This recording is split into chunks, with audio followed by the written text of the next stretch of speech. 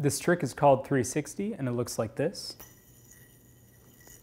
So 360 is what's known as a dependent 5/8 trick, which means that the motion of the yo-yo is directly influencing the motion of the counterweight.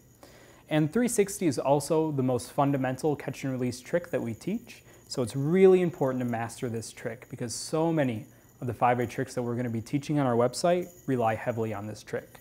So to perform 360, first you want to start in trapeze, and then you want to check your string proportions. So bring your throw hand up so that the string is touching your opposite pointer finger, and you want the string above your finger to be about 3 times as long as the string under your finger. So once you have your string proportions right, bring your throw hand back out, and then you want to start swinging the yo-yo back and forth side to side.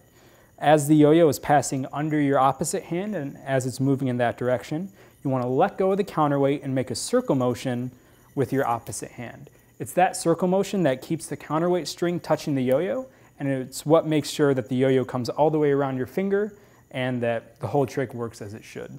If you're having a hard time doing this, you can try increasing the size of your circle just to give the counterweight a little bit more energy as it comes around. And then you want to catch the counterweight with your palm in, just like how we taught you in our how to throw and catch a 5/8 yo-yo. And that is 360.